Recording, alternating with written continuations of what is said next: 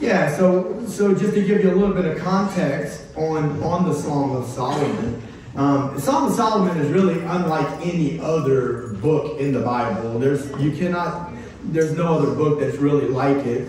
It's considered both poetry and wisdom literature, but it's also described as a collection of love poems. And, the literal meaning of the Song of Solomon focuses on a king, which is Solomon, and his bride or his wife. But to be honest with you, as I was doing research, I kind of felt it already in my spirit. I kind of researched it a little bit in the past, but I verified it through some Hebrew writings that really until about the Middle Ages, the literal aspect of a love between a husband and a wife was never read by the rabbis that way. It was always read by an allegory as a type or a shadow of the love that God had for his bride Israel. It was showing that God's love towards his people Israel. That makes better sense because we know that the Word of God is really the truth about God's love for a lost and a dying world. And that Israel was a very large step in that direction, right? And as New Covenant believers, we would even take it a step further and say that the purpose of the Scriptures in the last day fulfillment, it's all about a marriage between the King, which is Jesus, and his bride, which is his church. And the Scripture shows us that. So that is how we're going to approach these selected passages that I chose out today. And so one of the main reasons that it was always interpreted by the rabbis as an intimate love story between God and his people Israel is because there's multiple prophetic references throughout the Bible that talks about God as a husband to his people Israel. Amen? And I chose a couple of different passages, but already because of time, I'm going to kind of shorten it up a little bit. But there's one passage that I need to preach this passage one day because the Lord put it on my heart about 7 months ago, but I really haven't really known exactly what to do with it. But I'm pretty sure one day I'm supposed to preach it kind of Ezekiel 16. And I'm just like really intrigued by this passage of Scripture. And that's the one that I'm going to pretty much read to you. But I want you to know that as we read some of these verses, that the language is very graphic. You begin to see that God is a God that's full of emotion. And you begin to see as we read these verses that he is jealous over those that belong to him. So, see, some people have a problem with reading Old Testament passages because they talk so much about the New Covenant and that they only view God as a God that just forgets everything. And he does. He forgets. He puts our sin as far as the east is from the west when we're truly forgiven. Amen. But it's almost like we never understand that the Bible also says that God is the same yesterday, today, and forever. And that means that if we see some of his character in the Old Testament and the way that he was, that character is still in God. But what we're seeing is his long-suffering nature, that he's holding back his wrath until the day that the wrath is going to be poured out. Judgment is going to come upon the earth. And those that are in Christ, that are truly saved, truly converted, truly have the Holy Spirit living on the inside of them, are going to be very thankful and grateful on that day whenever we go to meet him in the air, when we go to be with our King. But I'm here to tell you that the Scripture tells us that there's a lot of people that were not in the position with the Lord that they assumed that they were in. And that's going to be a very sad day for people. And that's why there's a part to me that can't shrink back from trying to warn people and to try to encourage people and to prepare them. Let's now, while we can, the Bible says that there's going to be a day when every knee will bow and every tongue will confess that Jesus Christ is Lord. I remember when the Lord first started getting a hold of me and I read that verse, I'm like, Lord, I'll bow now. I want to bow now. I don't want to have to bow later whenever everybody's being forced. I want to bow my heart and my life to the Lord now. I believe that he's real. I've seen what he's done. Amen. So look, he's a God full of emotion. He's jealous over those that belong to him. And look, I'm going to just say it like this. He's angered when he's treated like a secondhand lover. I want you to know that God is not pleased with being treated like a secondhand lover. He doesn't like it whenever we put our job or our business before him. He doesn't like it when we put our mama or our daddy before him. Those are the words of Jesus. Any man that loves mother or father more than me is not worthy of me. That's not the words of Pastor Matt. That's Jesus. Okay. He is not happy when we put our lifestyle and the things that we like before him. I'm not talking about coming to church, folks. I'm talking about Jesus. I'm talking about the King of Kings and the Lord of Lords. I'm talking about a personal relationship between you and the Savior of the world that died to set you free. That's what I'm talking about here this morning. He is a jealous God whenever you allow things to come between him and you. Now, a couple weeks ago, I preached on Hosea. You remember that? Because that's one of them. God tells Hosea, what did he tell her? Go marry a woman of whoredoms. Go have a wife of whoredoms and have children of whoredoms, because the people have committed whoredom in the land. And he wanted a prophet, right? We talked about that. He wanted a prophet that could feel his heart and to understand how he was feeling in the midst of all of that. Look at Isaiah chapter 54, verse 4 and 5 out of the ESV version of the translation. We'll be using mostly ESV, and a couple times I'm going to use the Amplified. But look what it says. Fear not, for you will not be ashamed. Be not confounded, for you will not be disgraced. For you will forget the shame of your youth and the reproach of your widowhood. You will remember no more, for your Maker is your husband. The Lord of hosts is his name, and the Holy One of Israel is your Redeemer, the God of the whole earth. He is called. Look at Ezekiel chapter 16. This is the one. Boy, this is some heavy duty stuff. I wish we had time to try to break it down, but I'm just going to read it. It's kind of long.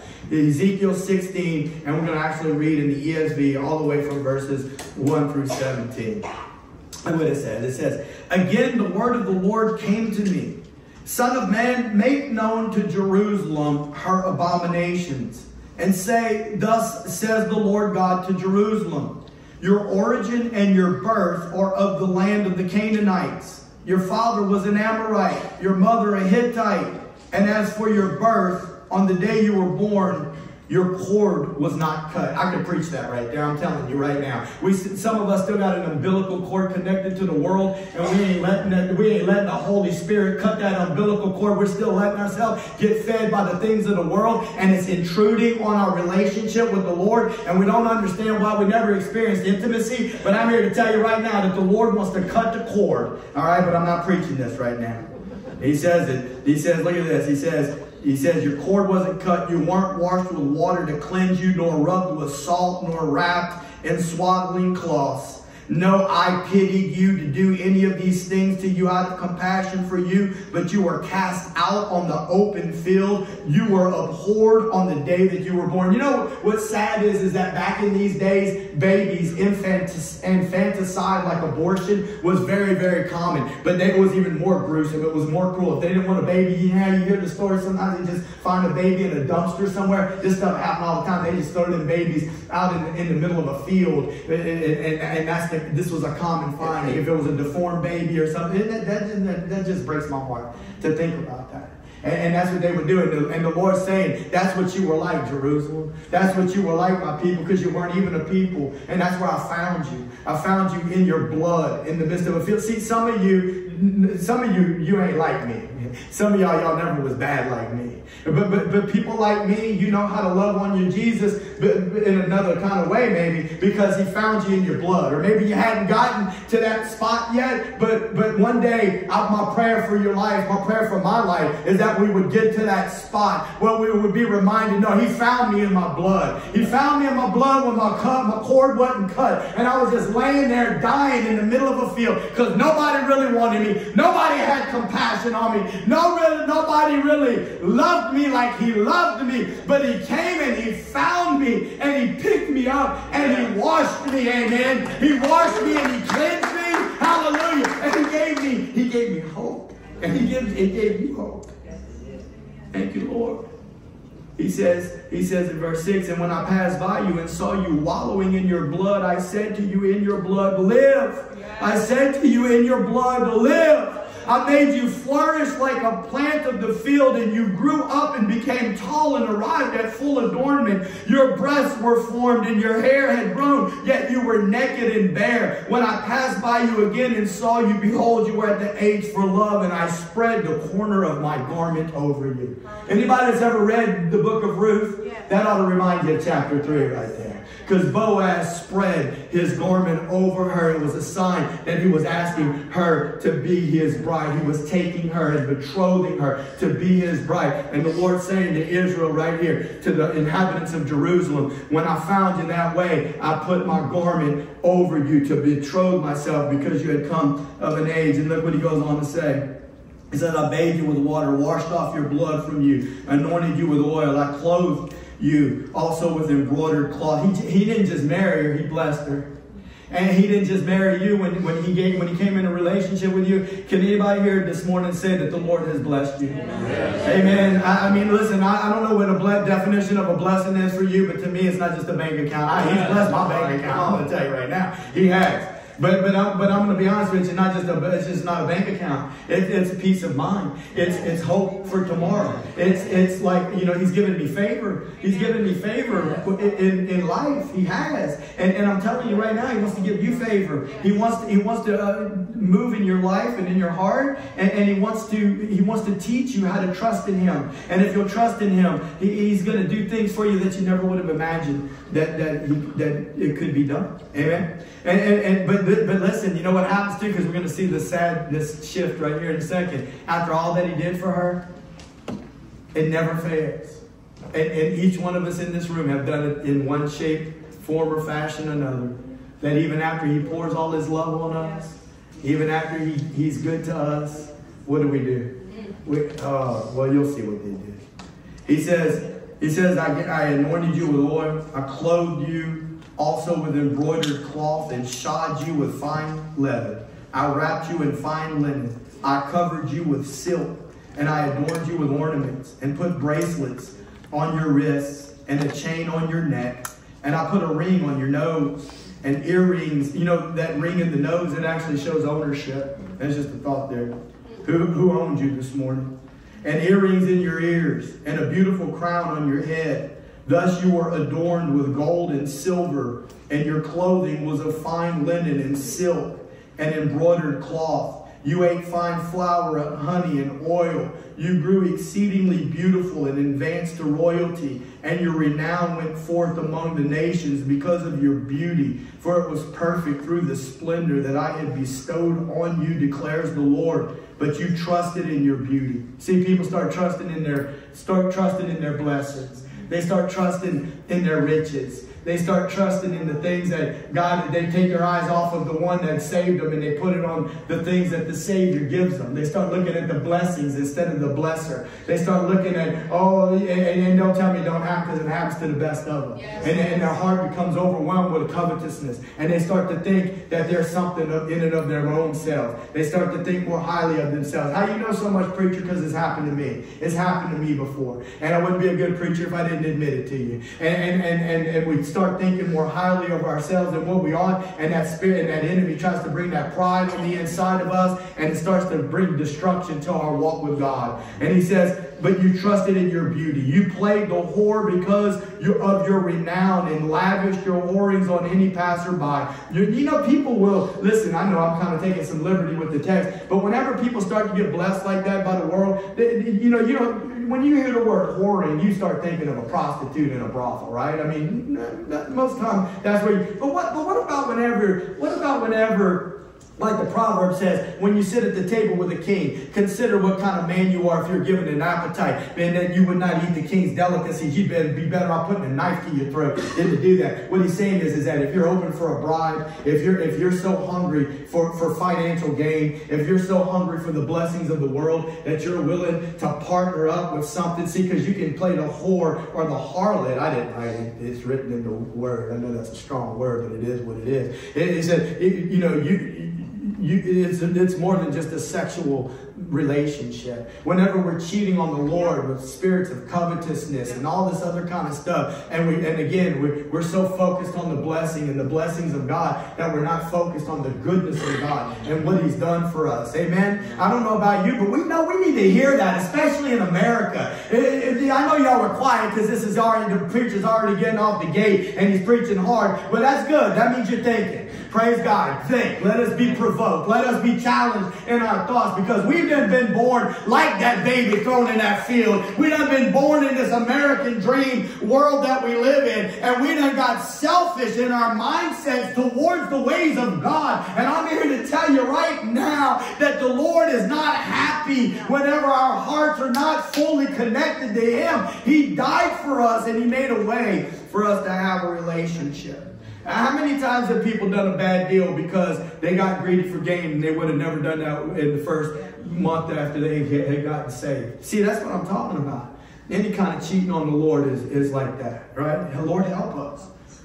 See, maybe somebody here needed to hear that. I don't know. Maybe somebody here, you're living, you got some kind of weird deals going on the backside. You're doing some weird stuff with your taxes. I don't know what's going on, but let me tell you, don't sit here through life. Come on, somebody, help me out now. You don't sit here through life filling the seat in a church week after week, year after year, and thinking that you're punching the God clock and that you're okay, when on the backside they got dirty deals going on. And no, and the preacher's preaching to himself. Let us be shaken and let us be sober and become sober-minded as we see the days growing dark in the land that we're in. It's time for us to get our heart right with the Lord. And I don't know how to get out of the mess. If you cry out to the Lord, He'll get you out of the mess that you got yourself into. But I'm here to encourage you this morning, child of God, wherever you are, whatever you're dealing with, if you're in a mess, cry out to the Lord and He will get you out of the mess. Amen. I implore you, cry out to the Lord and let Him get you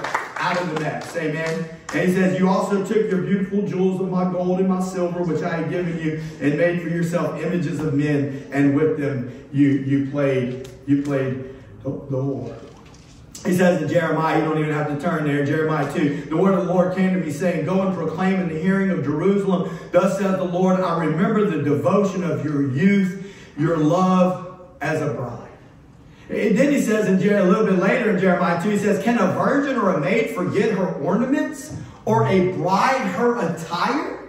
It's almost like, is it appropriate? And I'm not picking on you if you don't wear your wedding ring, but why? Why don't you? And it's a good question. Well, I remember when you weren't wearing your wedding ring, Pastor. Yeah, why? Okay, put your wedding ring on if you're married. Come on, unless you like. Well, let me be good. All right, but why would you not wear the attire that shows that you're married? And that's what He's asking, right? Who are you married to is what He's asking Israel. Who are you married to? Who has your heart? Okay? All right, so basically I use these scriptures to get us ready so we can hear from the language of God's emotion and the love that He has for His bride. We can see His long-suffering, amen, His patience, His kindness.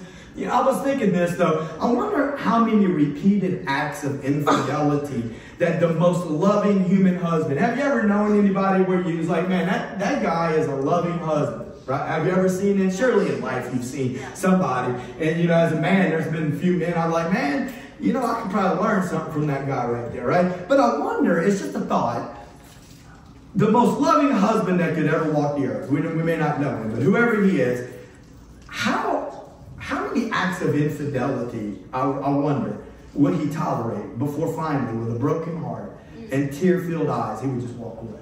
Would it be 2, 3, 4? I mean, how many acts of unfaithfulness could a human heart really handle before having to call it quits? Just can't deal with it anymore, right? I mean, that's painful. And I know it happens. People, and it's sad that it happens, and many people in this room probably it's happened, right? Committed acts of infidelity, and then it breaks, and especially if you love God, it breaks your heart, it breaks other people's hearts, right? And I get that. But God's a loving God, and He's a forgiving God. Amen. Thank God for that. Thank God that He forgives us. But how many of these situations taking place where we've let Him down, yet He still loves us. He still loves us. He gives us second chances and third chances and fourth chances and fifth chances. And he just never quits on us. And he's long-suffering and he's merciful. And so oftentimes we take it for granted. And whenever we really do get a revelation, my prayer for all of us this morning and anyone that would watch the video is that the Holy Spirit would give us a revelation of his unwavering love, his unwavering long-suffering. He refuses to quit. And he keeps pursuing us and I'm telling you, it's the most beautiful thing that when you realize I really was that baby thrown off in that field and my cord wasn't cut, but yet he loved me and he found me. Amen. And he did these things for me. You and I need a heart that's thankful for that this morning. Amen. Because he's worthy of that. Praise God, our King he's worthy of that. Amen. And look, that's why out of Lamentations, you don't have to turn there, but Lamentations 3. The steadfast love of the Lord never ceases. His mercies never come to an end. They are new every morning. Great is your faithfulness. So with that context given about God and how he sees himself as a husband with his people, being a bride, and how he pursues her with his love. That's kind of the context where we're going to use some of these scriptures out of Song of Solomon, okay? And so in Song of Solomon chapter 1, starting in verse 2 in the ESV version, and I like the way the ESV kind of puts, at least for this particular kind of literature, you know, I'm not trying to get all fancy and technical on you, but different types of literature in the Bible, it's like it requires different kinds of interpretation. You can just sit there and read. You don't read Paul's letters the same way you're going to read the Song of Solomon. Okay, because it's a point.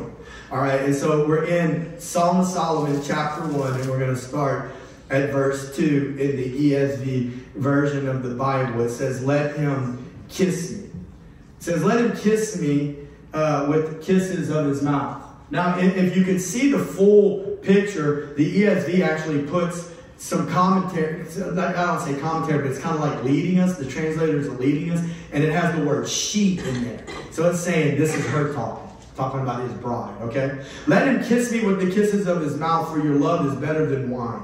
Your anointing oils are fragrant. Your name is oil poured out. Therefore, the virgins love you. Draw me after you. Let us run. The king has brought me into his chambers. And so we see the bride, and what she's talking about really right here is intimacy. She's talking about an intimate relationship with her king, right? And that how she feels love for this husband, king of hers. And look, the New Testament, she uses the words oil and wine to describe his love for her love for him. And look, the New Testament, when it's talking about the covenant of God, it uses the words oil and wine multiple times. The word oil, she said his name is like oil. Amen. Somebody needs to hear this, because look, Angie preached a while back on the virgins, right? And the oil is needed in the lamp. Amen. And in the new covenant, you and I need to understand that God has given us the ability to have oil in our lamp. And it's so important for you and I to go to the king, to engage in intimate relationship with him, and for us to allow him to fill our lamp up with oil.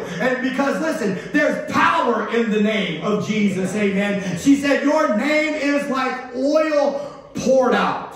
Amen. Grab a hold of some of that oil. Fill up our lamps, oh Lord, because as the days grow dark, we want our lamp to burn bright. Look, she said your love is better than wine.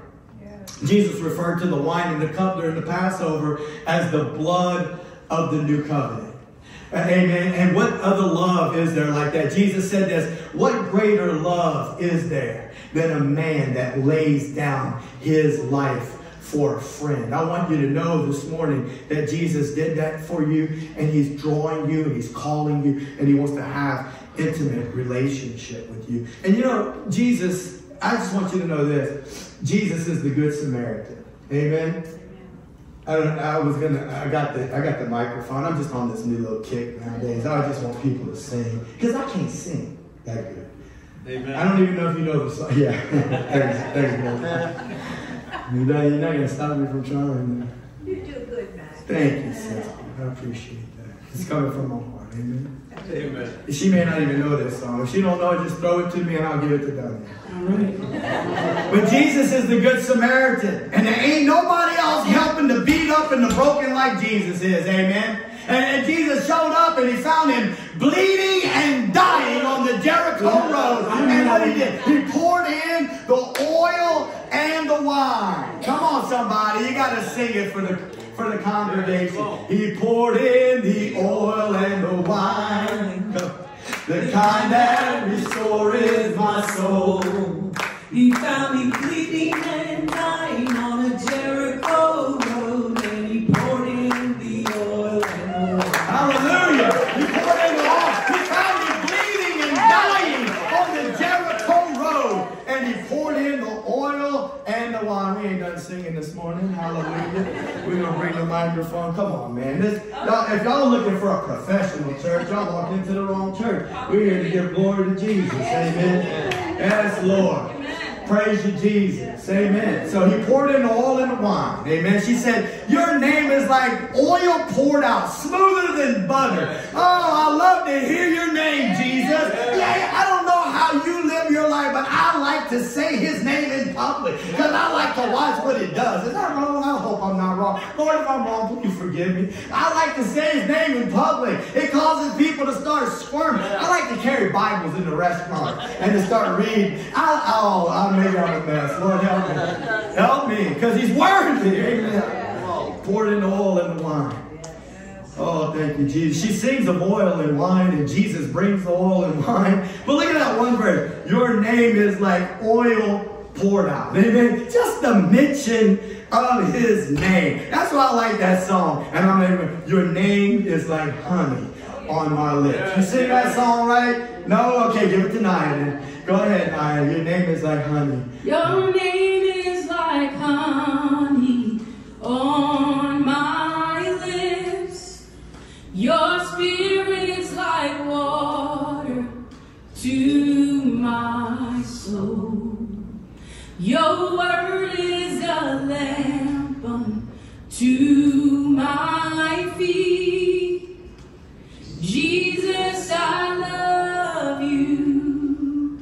I love you. Oh, hallelujah. Hallelujah. So that was her. She was like, your name is like oil poured out, but then the others come in. The ESV tells you the others start talking, right? And directs us in this. The ESV shows us that she spoke of the beauty of her groom, the king, and the others agree and they start to join in. And this happens more than once in the Song of Solomon, and it will happen in your life too if you'll let it. Come on. If you let your heart fall in love with Jesus, you will talk about him in such a way that others will want to know him too. Can you go back to verse 4 right there in Song of Solomon? And look, I want you to know that it splits up the verse, I believe, but see where it says, we will exalt. It's not talking about her anymore, it's talking about her friends. It says, we will exalt and rejoice in you. We will extol your love more than wine. Rightly do they love you. Another spot where this happens is in Song of Songs, same book, chapter 5, verse 8. But let's try the amplified version right here. And she's looking for him. Okay, we're going to get into this a little bit later, but she's looking for him, and she says, I charge you, this is Song of Solomon, chapter 5, verse 8, I charge you, O daughters of Jerusalem, if you find my beloved, that's the title of my message, by the way, Jesus, my beloved, amen? Hallelujah. She says, if you find my beloved, that you tell him that I am sick from love, I'm simply sick to be with him. Now look, I want you to know something. Whenever we get to the very end of this message, that she's in a dream. And I'm going to give you the context on why she's sick. Okay, and there's a good reason for her to be sick in the dream. But she's looking for him. She's desperately seeking him.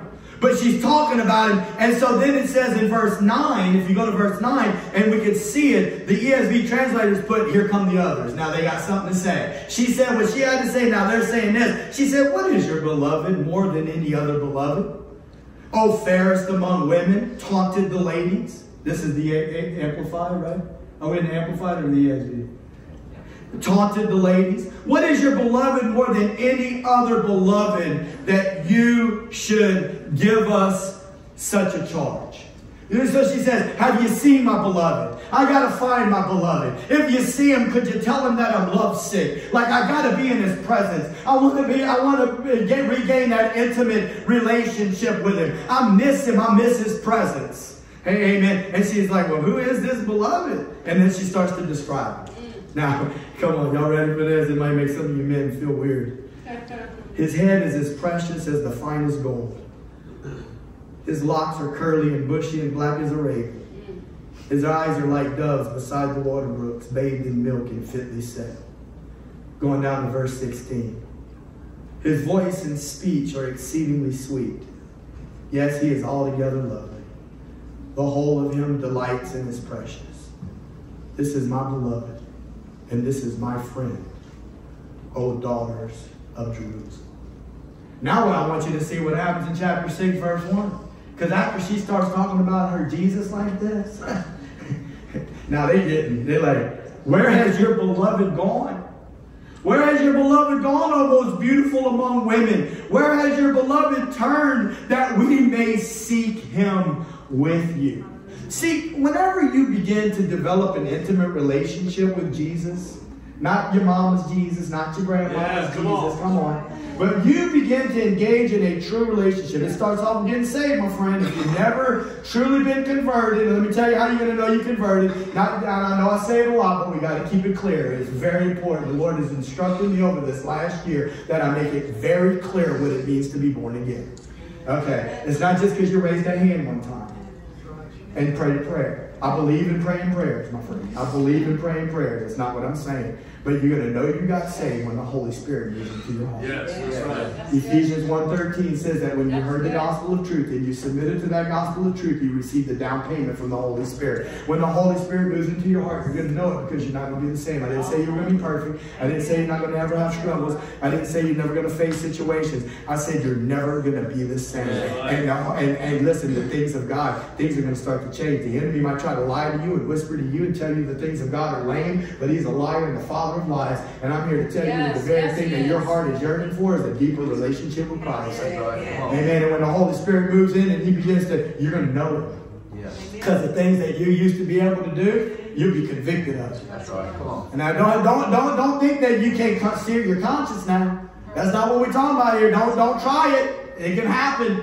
But look, when you truly get converted and you call upon the Lord, amen, and you realize when you heard the truth of the gospel that said we were all born sinners in Adam, when that God so loved the world that he gave his only begotten Son, and that whoever would believe in him would not perish but have eternal life. And whenever you said, yes, Lord, that's for me. Yes, I don't care how old you were. You could have been 5 years old. You could have been 55 years old. But when you said it and you meant it according to Romans chapter 10 and you believed it in your heart, and you confessed it with your mouth, you said, that's me, Lord. I was that baby laying in that field. I was that baby that was full of blood. I need you, Lord. I need you to come and I need you to cleanse me. I need you to cleanse me with your blood, oh Lord. I need you to wash me white as snow. Oh, I'm sorry, Lord. Forgive me for how I lived my life in rebellion against your word. Forgive me, Lord, how I went out and did whatever it was that I wanted to do.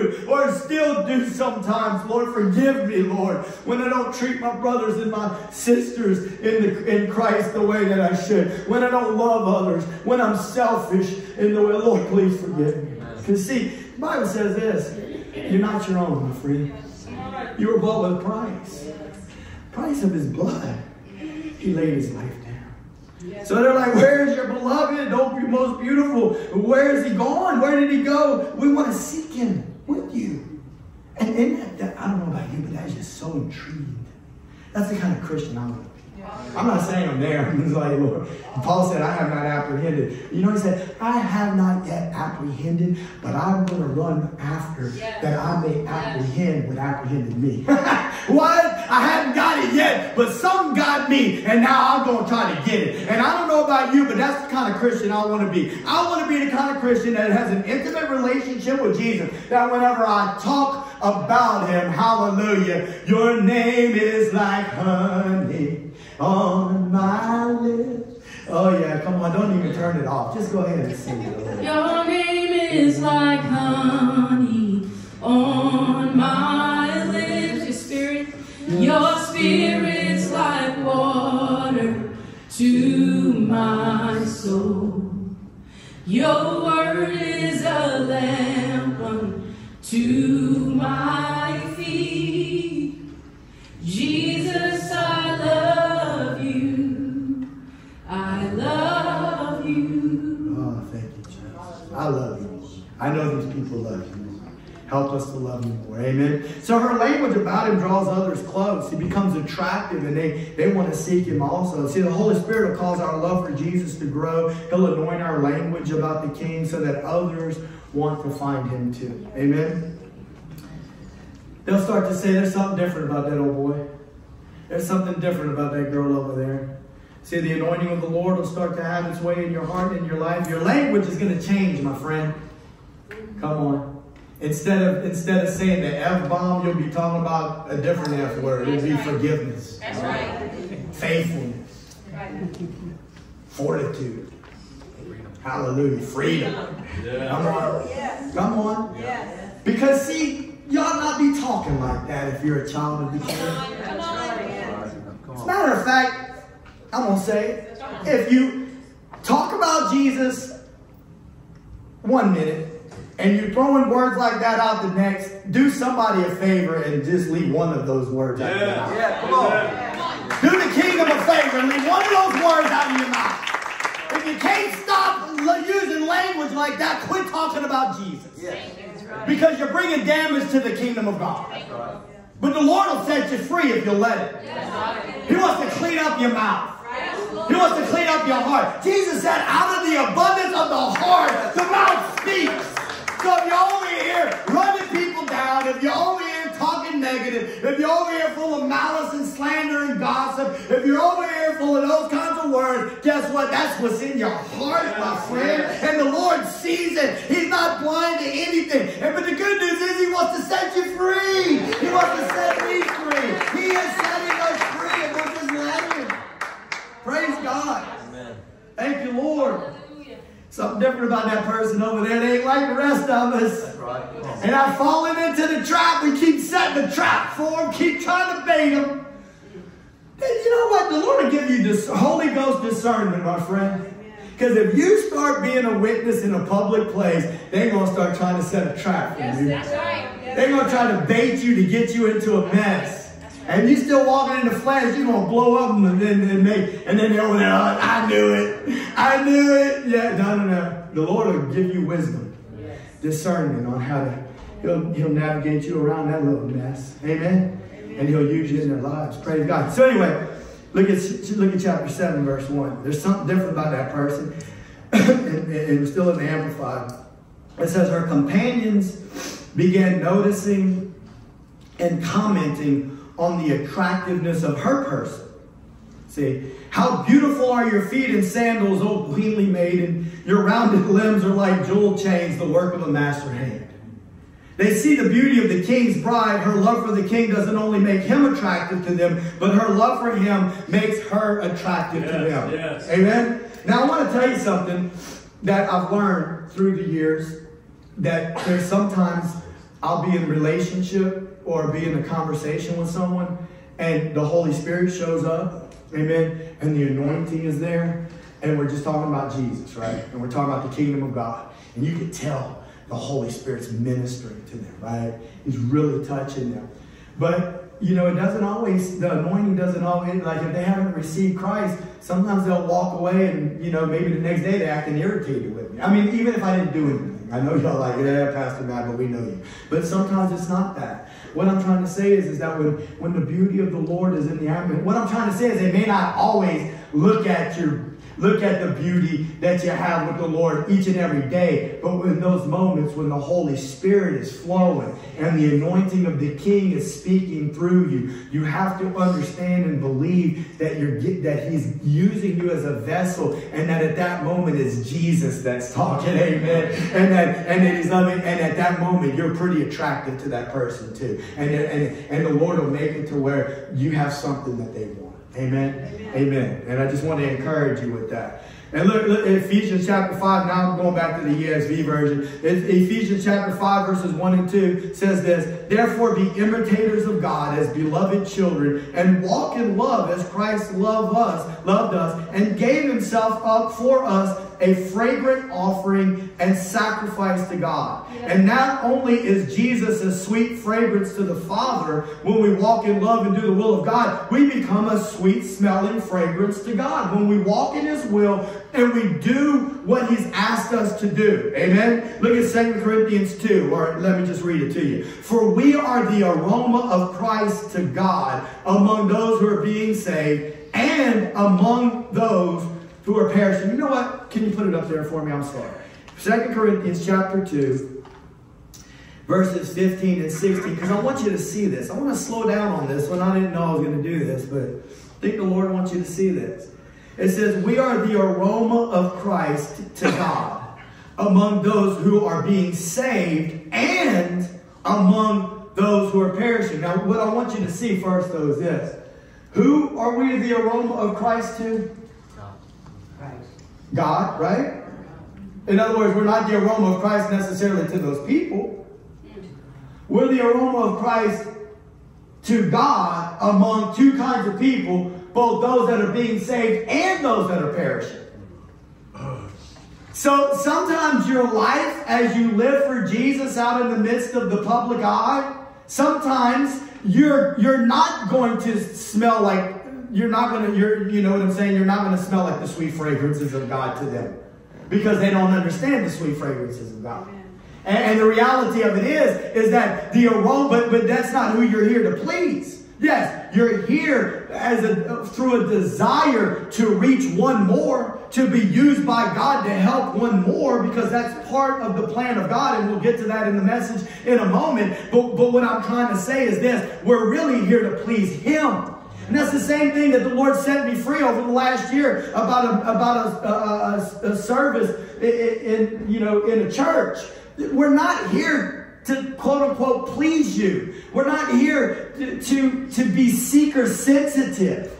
We're here to be Holy Spirit sensitive. Yes. We're here to prepare an atmosphere where the Holy Spirit wants to be in this house. I'm not trying to be ugly, because listen, I talk to worldlings all the time. Or whether you want to call them a worldling or an earthling, I talk to worldlings all the time, every day, and I pour my heart out before them that they would know the Jesus that I know. But if you think for 1 second I'm going to prepare the atmosphere of a church service just so that they'll be happy and feel comfortable sitting in a church whenever I'm over here, Jesus wasn't seeker sensitive, my friend. He said, if you love your mother and your father more than me, then you're not worthy of me. And he hung naked on a cross. God the Father wasn't seeker sensitive. We need to be Holy Spirit sensitive. Yes. Maybe if we'll do that and reverence his presence, he'll keep blessing us with more and more of him. And he'll keep changing us more and more on the inside. So it would be an aroma of Christ to the God. To one, a fragrance from death to death, to other, a fragrance of life to life. I wanted you to see how her companion saw her from the perspective of her love for him. And I wanted you, with those verses we just read, to see how God sees those that are living a life of love towards him. But when we go back to chapter 1, we're going to go back to chapter 1 in the ESV in verse 5. I want you to see something. She sees herself in a self-conscious way. Have any of you, when you first got saved and the Holy Spirit came to live in your heart, this happened to me. Dude, I wanted to tell people about the Lord some kind of way.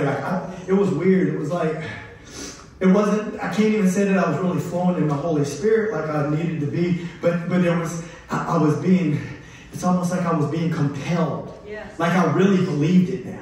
And I felt like I told some of y'all that story, that my dad, how he was old, hard-headed kind of guy. And I'll never forget the first time he came to Louisiana and I was riding in the car with him. And I was tossing and turning through the night. I was sleeping on my sister Debbie's couch. I was tossing and turning. I was like, hey, he's coming tomorrow. got to tell him about Jesus. And I'm so intimidated by this man, you know, because I don't even think I want to be filled with the Holy Spirit. And I'm like, but I got to tell him because Jesus, I'm going to do this. Dude, I was distraught, man. I was losing sleep. And you know, and I'll never forget, like, I don't even know. I did it. I was like, Dad, anybody ever tell you that Jesus died for you and that he loved you? He's like, yeah, that's what they told me in Catholic school, boy. And then, you know, it was about a year later, I was in the car with him, and I was like, Dad, I just got to tell you that Jesus loved you, and he died on the cross for your sin. He's like, boy, you don't know the things I've done. But you know what? As time went on, hallelujah, I know that his heart became soft. And what is my point? My point is we become self-conscious. We feel like we're not worthy. First of all, we need to receive the baptism of the Holy Spirit. Amen. We need to call out to the Lord that he fill us up to overflowing with the baptism of the Holy Spirit. Second work of grace. Lord, fill us up with your Holy Ghost. Amen. And let the love of Christ come flowing out of us. If you've never received the baptism of the Holy Spirit, you need to cry out to Jesus the baptizer, and you need to say, fill me up with your Holy Spirit, amen, and fill me to overflowing, that I'd be a vessel used by you to be, because listen, once you get filled with the Holy Ghost and the boldness of the Lord, you get, that's like that Brandon Lake song, you'll have a lion in your lungs, my friend, because that's the purpose of the baptism of the Holy Spirit, amen. The purpose is that you be a witness for the kingdom. Praise God, amen. And that's where it's got to start. All right. So what I'm trying to tell you is this, is that sometimes we become apprehensive of how others view us.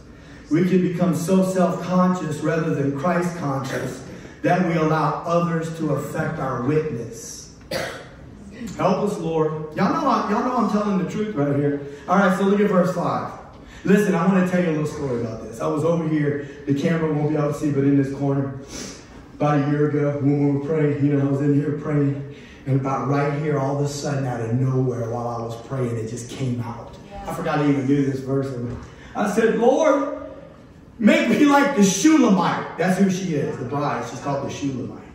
I said, Lord, make me like the Shulamite. Make my skin dark from being in the vineyard and doing your work. And let me not be ashamed about the changes that are taking place to me. Because I'm doing work in your vineyard and I'm telling people about your love. And I'm telling people about your goodness. Lord, give me the heart of the Shulamite and a love for my king like she has. And it just popped up out of there. And so from that day, I keep going back to it, keep reading it. Well, look what she says. I am very dark but lovely, O daughters of Jerusalem, like the tents of Kedar, like the curtains of Solomon. Do not gaze at me because I am dark. If you look in the King James, it says, don't look at me because of that. And if you look it up in the Hebrew, it's like, don't stare at me. Don't stare at me. So that's what they're doing. They're looking at dark skin. See, it was probably back in those days, they'd stay indoors to try to stay out of the sun, and it was probably like a societal kind of thing, you know, kind of like, I don't know what the new fad is now, but in other words, if you had to go out into the sun and your skin got darker, it was showing that you were probably a servant or something of that nature. And she's saying, don't stare at me because my skin is dark like that. So she sees herself. Look what she said, dude, this is so powerful to me. I don't think I'm overdoing it. My mother's sons, her brothers, were angry with me, and they made me keeper of the vineyards. But my own vineyard, another translation says, my own complexion I have not kept. If that is not a picture of a true servant of the Lord, where, listen to me, church, I'm not fussing about other churches right now. I done gave that up for, I'm not going to say lit, but I gave that up for probably. I'm not telling y'all never call somebody out if they're doing something wrong. But because Paul called out Peter at Antioch. And so there is a precedence for it. When people are preaching false doctrine and causing hypocrisy in the church, there's a place for it. But anyway, we're not doing it. What I'm trying to say, though, is this, is that there's a true work of the kingdom and there's a false work of the kingdom. Right. And a true work of the kingdom is that you and I, with a personal, intimate relationship with Jesus, allow the Holy Spirit to form Christ in us, yes. And we bring that Christ into a lost and dying world on our jobs, one person at a time, in our families, with our children, right? We take time to intercede for the kingdom of God. We call out and we join with God in prayer. We give voice to God in prayer that his will would be done on the earth, because he has chosen to partner with mankind, and he uses human beings in that way. Amen. Some of us, we might even have a personality. We might even be ready to go knock on the door to tell somebody about Jesus. I don't really care if they think I'm a Jehovah's Witness. If the Jehovah's Witnesses are doing it, and guess what? I'm probably going to do it, because somebody needs to hear the good news of Jesus. And so that's what I'm trying to say, though. It's from an overflow of love and an intimate relationship with Jesus, and a belief that if people do not receive him as their Lord and Savior, they will perish. Buddha can't save you. Allah can't save you. Krishna can't save you. Ain't none of them died for the sins of mankind. Jesus, the God-man, became flesh. He dwelt upon the earth. He kept the law. He fulfilled the law of God, which was God's holiness and God's character. And then he took himself and he died upon the cross and as a sinless man to pay the debt, the wage debt of sin, which was what we received from our father Adam, who was created in the image and likeness of God without sin. That's why it requires a sinless man to pay the penalty for sinful man. Yes. You can't die for your sin. I can't die for my sin. The terrorist can't die for his sin, because all of our blood is tainted with sin. And that's why it took Jesus. And so we share this good news, and then as we grow in Christ. See, we turn the church into something different. I'm telling you right now, this American thing we got going on is not the way it looked before. We done turned this thing. And listen, I'm going to tell you right now, this is reality. I love church history too. And I'm going to tell you, whenever the Azusa Street revival hit, y'all know William Seymour down the road, Centerville, right? And the Azusa Street revival hit, people started getting filled with the Holy Ghost. They were on fire for the Lord, and they were witnessing kingdom business. Amen? Yes, God was moving in a mighty way. And then all of a sudden, about 20 years ago, some guy got really smart. He said, you know what? I think we need to shift this. And so he goes into the neighborhood in California, and he starts knocking on doors. And he's got a list, and he says, hey, we just want to know what we can do in the church service to make it more palatable for you.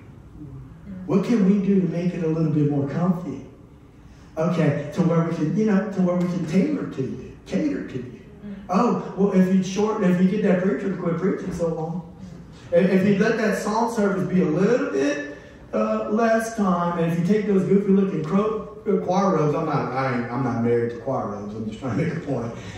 Or if you get a little fog machine or whatever, we would like that. That would be groovy, and we could come chill with y'all. Okay. But they call that that's the seeker-sensitive movement. I'm here to tell you right now that has infiltrated the American church, and it's all over the place. It's up and down the roads of modern America, and that is not the will of God. The will of God is that you and I, act like this Shulamite, would develop an intimate relationship with our King, that we be filled up with the Holy Spirit, that we learn the Word of God, that we show gratitude to Him, and then out of a thankful heart, when the Holy Spirit opens the door, you ain't like me, I ain't like you, so don't you do it like I do it, and I'm not going to do it like you do it, but we're all supposed to do it. However, we're supposed to do it with the help of the Holy Spirit. And when the Lord opens up the door, there it is, right there. And there's that opportunity to sow a seed, to pull a weed, to pour some water on the seed. Amen. To believe God like the farmer that puts the seed and he sits back. He says, I don't see it yet, but I know it's going to happen. The stalk's going to come first, then the head's going to come, and then the grain's going to come in the head. I know it's going to happen because it's the powerful principle of sowing and reaping. And listen, we done turned that into a whole other thing too. Sow your $1,000 seed. Guess what? It's going to work. It'll work if you'll do it. But look, this is the thing. What about spiritual seed? What about spiritual seed? If you will sow spiritual seed and believe it, hallelujah, because you know what the Word of God says. I pray that you would prosper as your soul prospers. Come on. I want God to prosper me any old way He chooses. Amen. But I don't want to go to heaven with pockets full of money and not a crown full of jewels to throw at His feet. Lord help us. Amen. All right. She says why she's dark. It's because she's been working in the vineyard in the heat of the sun. Her brothers made her do it. Her brothers made her do it. And that's what I was trying to get at. See, we live in a world where the church age has changed so much. I remember one time, dude, really probably my favorite pastor. I'm not going to say his name. I sat him. He could communicate. I remember one time he preached a message on personal evangelism in the church. And I'm telling you right now, people were squirming like nobody's business in the seats. And it's not supposed to be like that.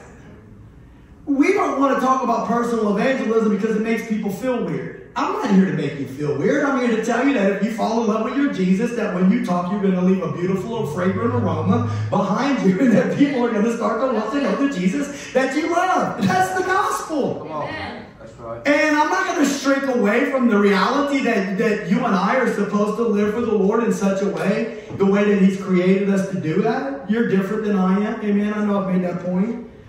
Anyway, so here we go. So she's in the vineyard. She's toiling in the vineyards. One more minute of one more day in hopes that the seed I plant, the weed I pull, the water is going to result in a soul and increase for my King's kingdom. You know, there's two parables about vineyards in the New Testament in Matthew chapter 21.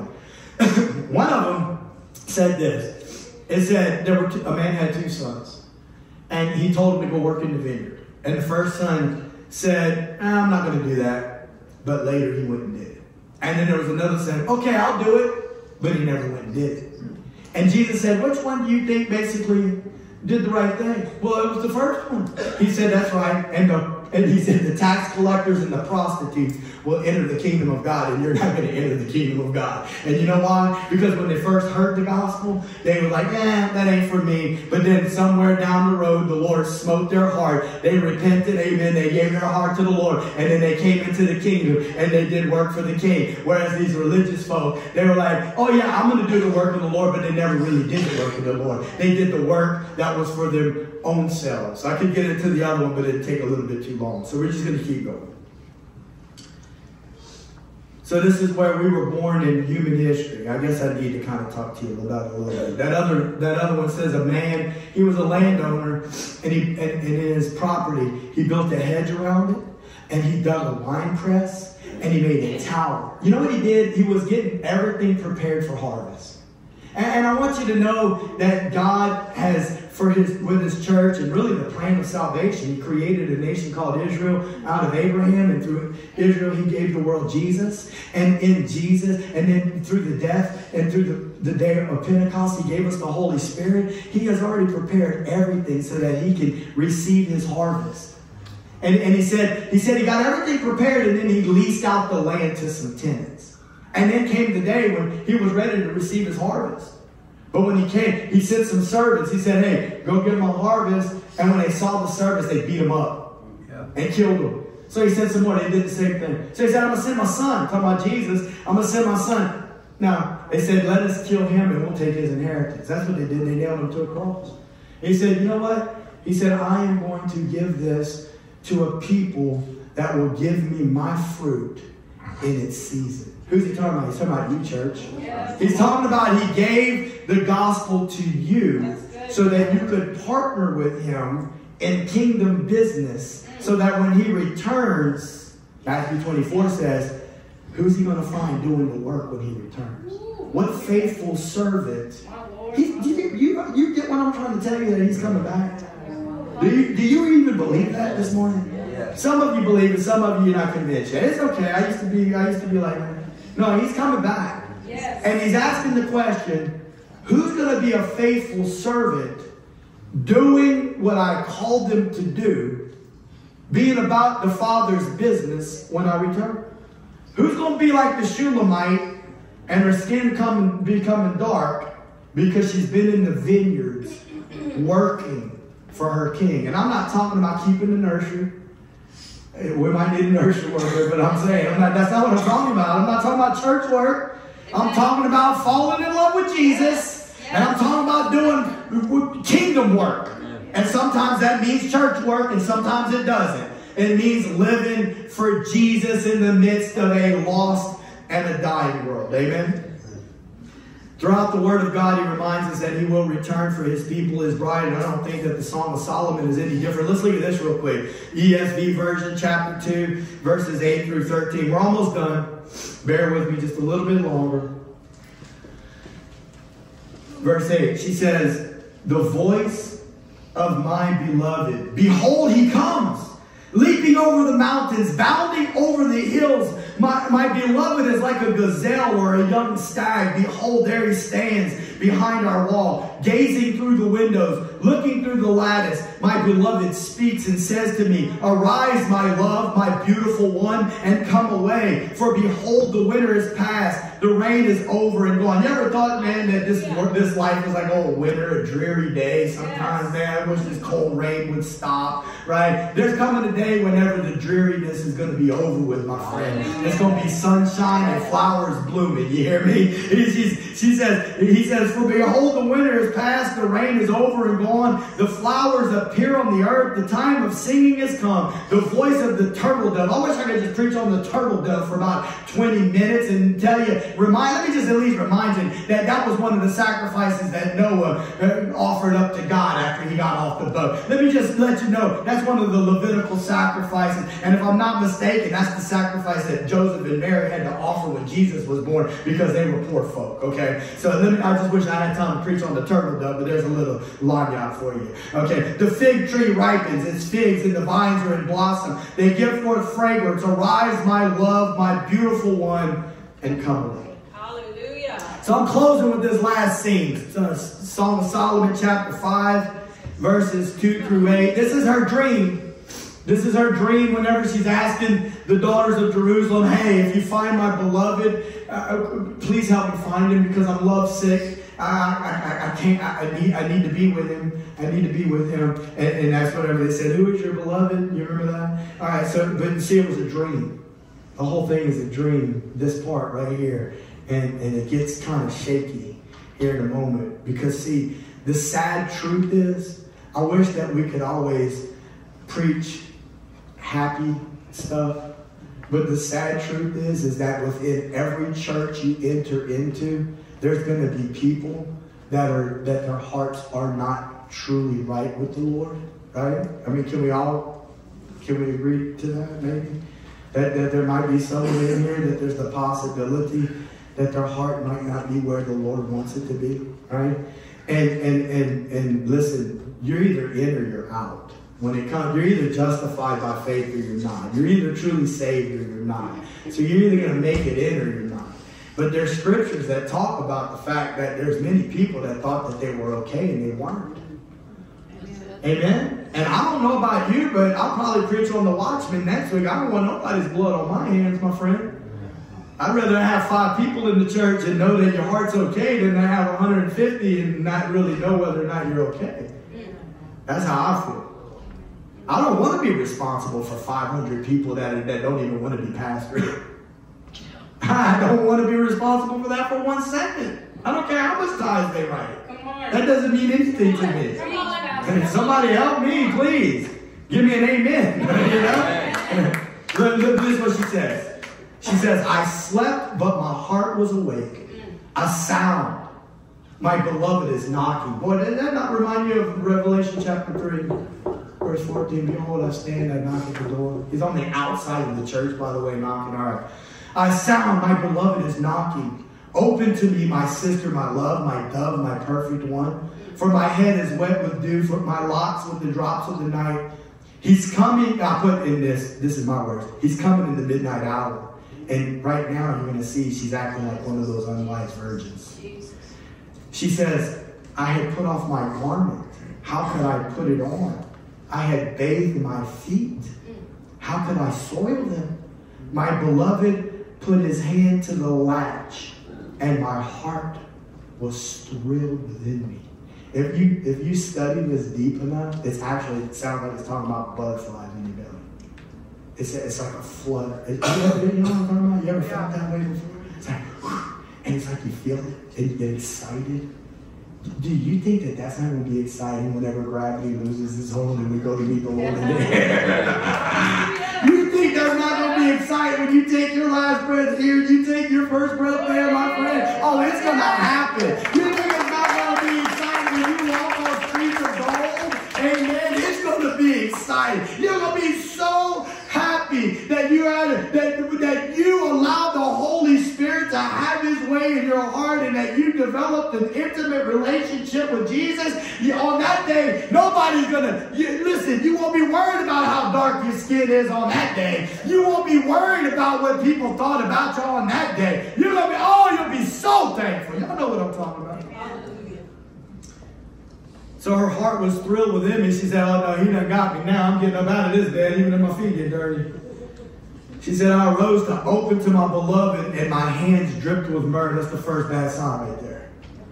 See, because myrrh, they used myrrh to embalm dead bodies. Myrrh it's not always used for that, but it's a resin from a tree that was used to hide the smell of death. So many times whenever you see the word myrrh used, it's describing something connected to death. So she finally gets up. She tarried a little while longer in the bed. She slumbered just a little while longer, but she finally, now he's aroused my heart. Let me get up. She says, and my hands dripped with myrrh, my fingers with liquid myrrh on the handles of the bolt. I opened to my beloved, but my beloved had turned and gone. Oof. I think these guys, it doesn't have it in there, but say it. Ponder that. Ponder that for a moment. You can't scare nobody into the kingdom of God, my friend. But I'll tell you one thing, you can sure enough provoke somebody's heart. That they would start for themselves to cry out to the Lord and ask God to have His way in their heart. Her beloved had gone. My soul failed me when He spoke. I sought Him, but I found Him not. I called Him, but He gave no answer. The greatest thing that God could ever do for us if we're living a life of compromise is to give us one of the most horrendous dreams. Either one of His overwhelming love or one that would just strike fear in our heart to the point where He grabbed a hold of us. Somebody, I think it was Robert, was sharing a testimony of some girl that was getting a tattoo, and all of a sudden she became numb. It was like she became paralyzed on the tattoo table from the neck down, and it was like the Lord drugged her to hell, and she said it was a hell that was prepared just for her. All of her life, all of her memories, all of the times that she had been approached, all of the things, I don't know exactly what it was all about, but it was tailor-made for her. And then all of a sudden she came out of it, and she went nutso, bro. She's like, it's real. Oh my gosh, it's real. Her whole family thought she was crazy. She was driving down the road, and she's like, Lord, you got to reveal yourself to me because this is real. And look, and my understanding is that she's serving the Lord now, and she's on fire for Jesus. See, that's one of the best things that could ever happen. Either we got a taste of what that is going to be like, or we got a taste of His goodness and His grace, and He overwhelms us with His love. Either one, I'm good with it. I don't really want to have to go that route. I got to see that other thing. But I'm just like, Lord, just overwhelm me with your love. And thank you for that sister. Thank you for doing that to her, Lord. Wake us up, amen? Because He's gone. She tarried a little too long, and she's gone. I called Him, but He gave no answer. Verse 7. Look at this. If this don't sound like the tribulation to you, the watchmen found me as they went about in the city. They beat me and they bruised me. Look at this. They took away my veil. Ooh, that's the first time that ever hit me like that. They took away my veil. I'm no longer His brother. The whole time I thought I was His bride. And at the last moment, I wasn't His bride after all. She has no veil. Those watchmen of the walls, I adjure you, O daughters of Jerusalem, if you find my beloved, there she goes. That's where we were a while back. If you find my beloved, won't you tell him that I'm sick with love? My last question I had here was, are you sick with love for Him this morning? Do you miss Him? Do you long to be in His presence, or has something else grabbed a hold of your heart? Just go ahead and start playing. Father, in the name of Jesus.